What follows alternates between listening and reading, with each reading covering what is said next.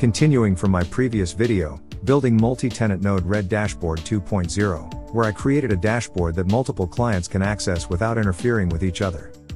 In this video, I will show you how to create flow context data that adapts to each user based on their unique socket ID, ensuring that each client's data remains separate and independent. Before getting started, make sure you have watched my previous video and installed the @flowfuse/node RED Dashboard 2 user add-on module.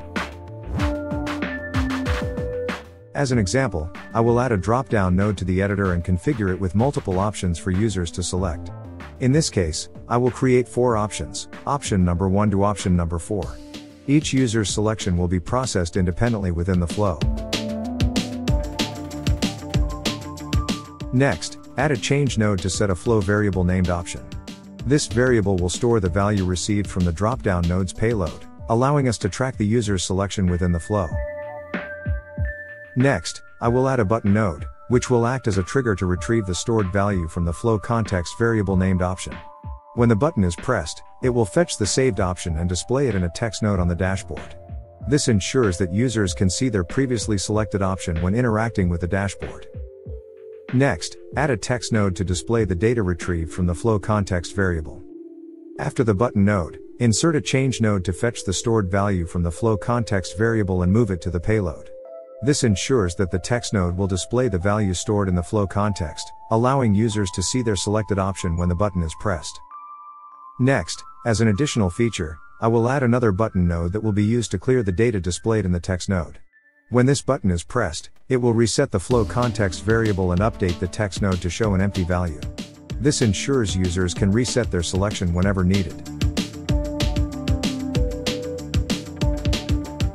Next, in the right pane of Dashboard 2.0, go to the Client Data tab.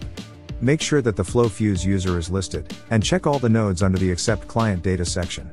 This ensures that the flow can properly handle user-specific data for each client.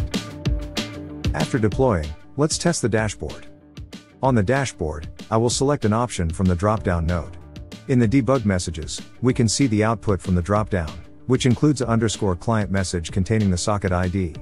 Additionally, in the flow context data, we can see that the flow option variable is set to match the selected option chosen by the user.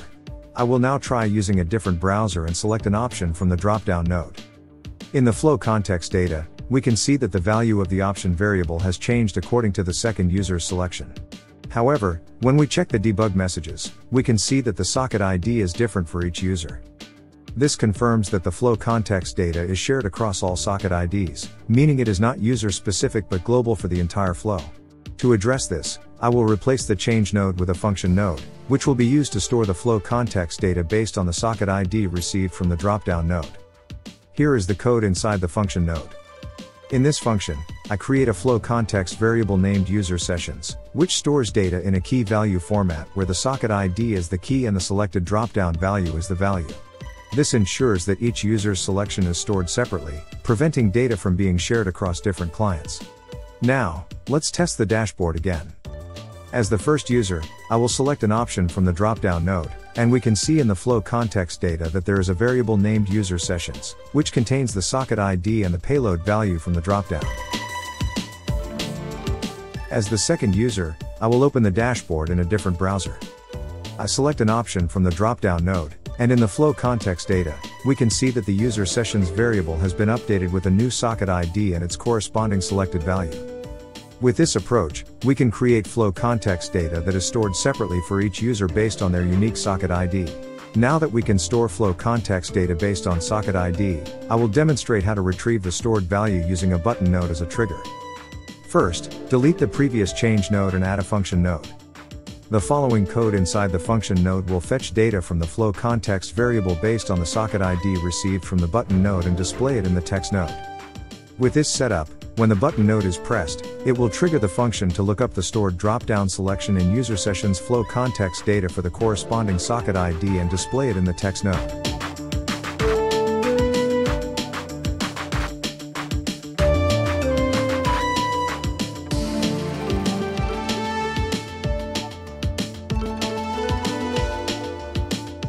Next, let's run the dashboard. We can see that when a user selects an option from the drop-down node and clicks the button to display the selected value in the text node, the displayed value is based on the user's socket ID. This means that if 2 or more users access the same dashboard, the values displayed will be different for each user, corresponding to their individual selections. Since each user accessing the dashboard from a different browser is assigned a unique socket ID, their data remains separate and does not interfere with others.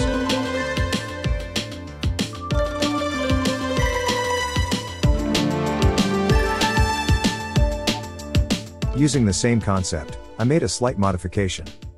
Instead of using a button node as a trigger to retrieve the flow context data, I will now use a looping mechanism to continuously fetch the data at a specified interval. With this approach, we can continuously retrieve flow context data for different socket IDs at regular intervals, ensuring real-time updates for each connected user.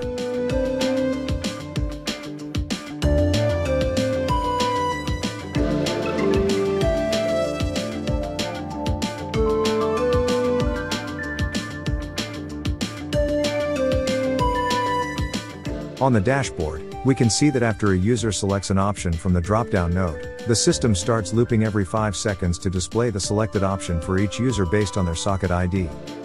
This ensures that the data is continuously updated in real time, reflecting each user's selection independently without affecting others.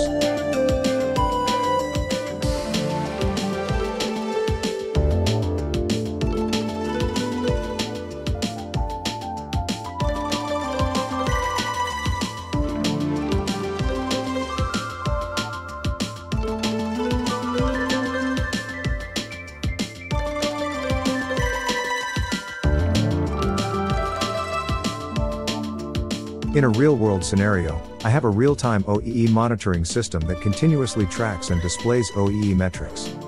Each user can select a production line and machine they want to monitor, and the system will automatically display the real-time OEE data for the selected machine. However, the problem arises when multiple users are using the dashboard simultaneously.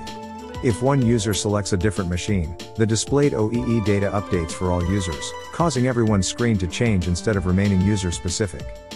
This happens because the flow context data is shared globally, rather than being stored separately for each user.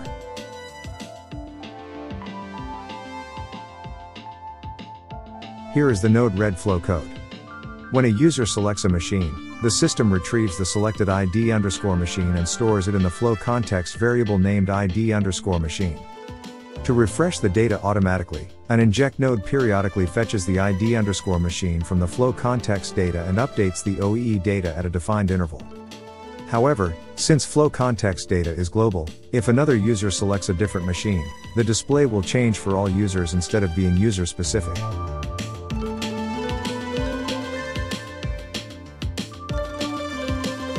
Using the same concept I explained earlier, I modified the node-RED flow. After the user selects a machine name, the system retrieves the ID machine from PostgreSQL database. The ID machine is then stored in the flow context data, mapped to the corresponding socket ID, under the variable socket data. Next, a trigger node runs at a set interval, continuously fetching data. A function node retrieves the ID machine based on the socket ID of each user. This ensures that each user gets an independent OEE data display without being affected by other users' selections.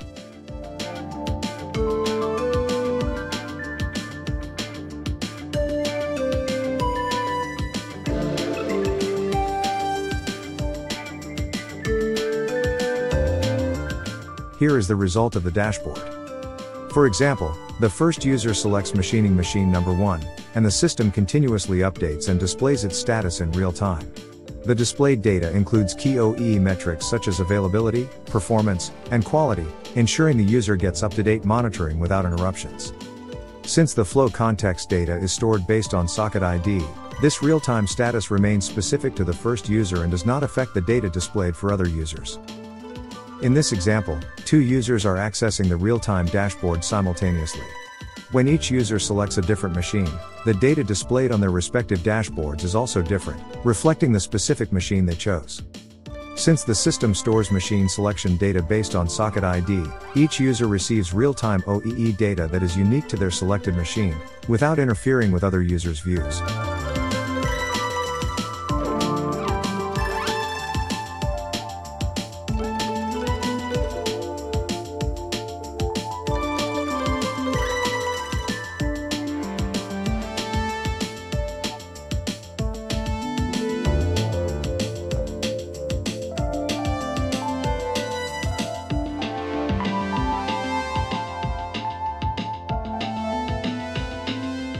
In conclusion, by leveraging socket ID-based flow context data, we can ensure that each user gets a personalized real-time dashboard experience. Unlike the default global flow context, which affects all users, this approach allows each user to independently select and monitor their preferred machine without disrupting others. With this method, the system continuously retrieves and updates real-time OEE data specific to each user's selection, making it ideal for multi-user environments where individualized monitoring is crucial. This technique can be further expanded to various real-time applications, ensuring efficient, scalable, and user-specific dashboard interactions. Thank you for watching. Don't forget to like and subscribe. See you in the next video.